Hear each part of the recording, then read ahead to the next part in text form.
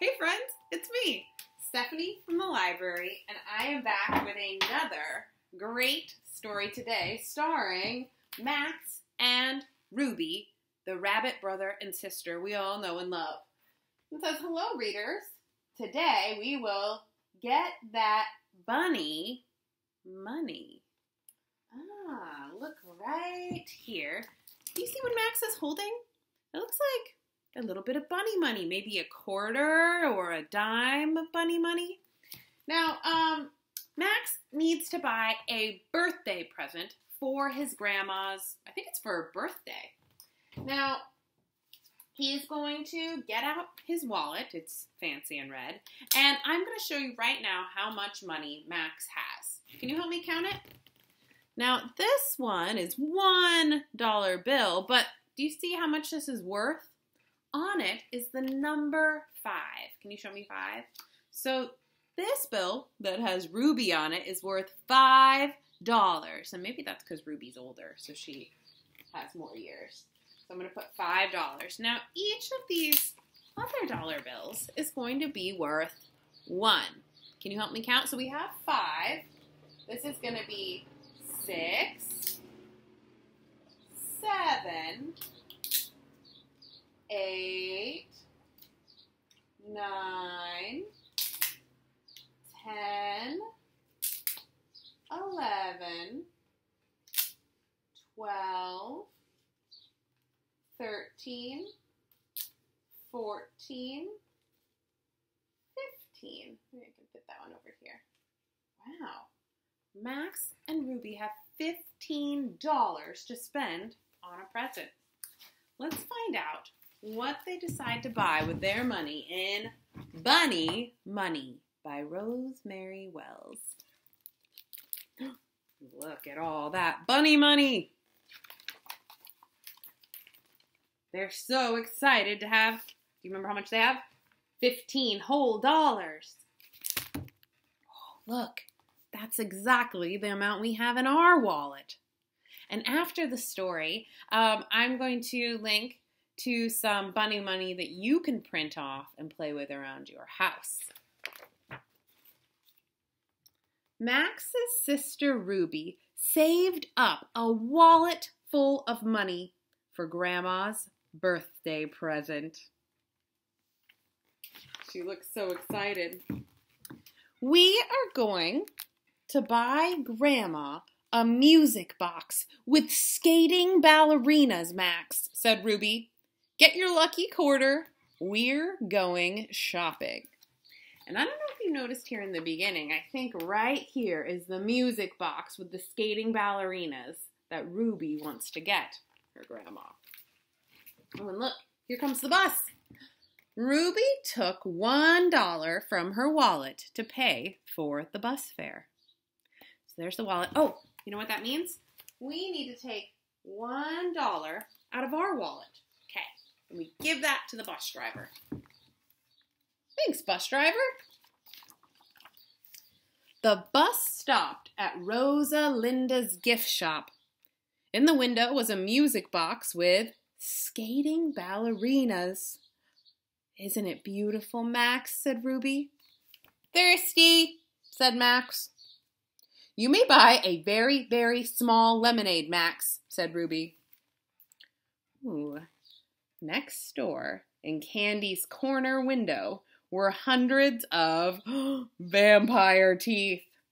Max knew Grandma would love a set of teeth with oozing cherry syrup inside for her birthday. Do you think that Grandma wants vampire teeth with oozing cherry syrup? Uh-oh, he's supposed to be buying a lemonade. So he bought those instead of the lemonade. $2, please, said Candy.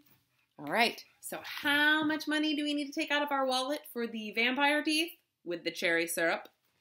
We need to take out 1 and 2 because the vampire teeth were $2. Good. Max wanted to make sure the teeth worked, so he put them in. Oh, they look pretty good. Oh, yes. The teeth worked perfectly. The cherry syrup went everywhere. Ruby had to take Max to the laundromat. Yeah, they were going to have to wash those clothes to get those stains out. Oh, no. Ruby does not look happy. The soap cost $1. All right, $1 for the soap. And guess what? The washing machine costs another $1. Okay. And the dryer cost another $1. Uh-oh.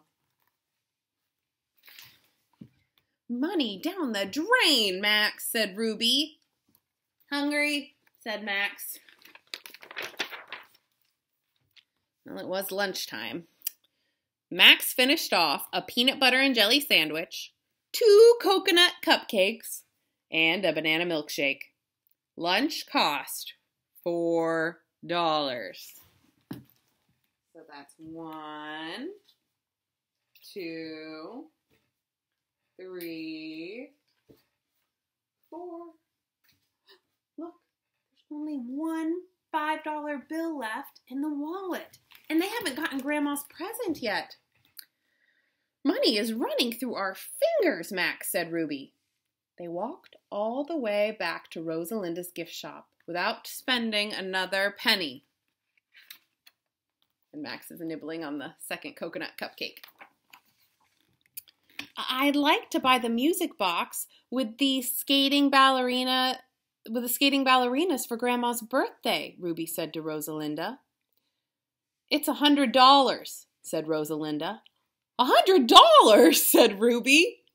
The ice skates are made of real gold, Rosalinda explained. Ruby looked in her wallet. The only thing left was a $5 bill. Here's an idea, said Rosalinda.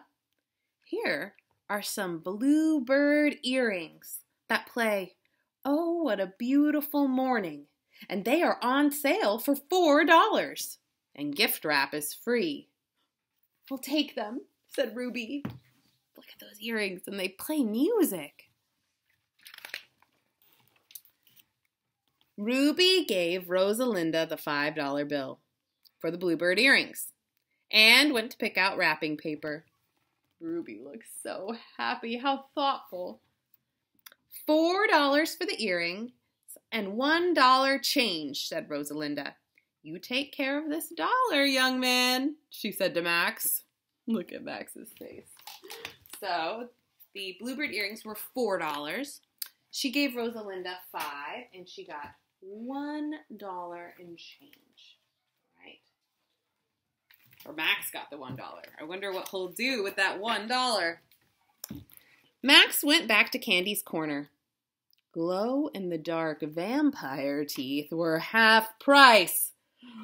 Most people like glow-in-the-dark vampire teeth much better than the oozing cherry kind, said Candy. Max bought a set for $1. All right. But oh no. Oh no, Max, said Ruby.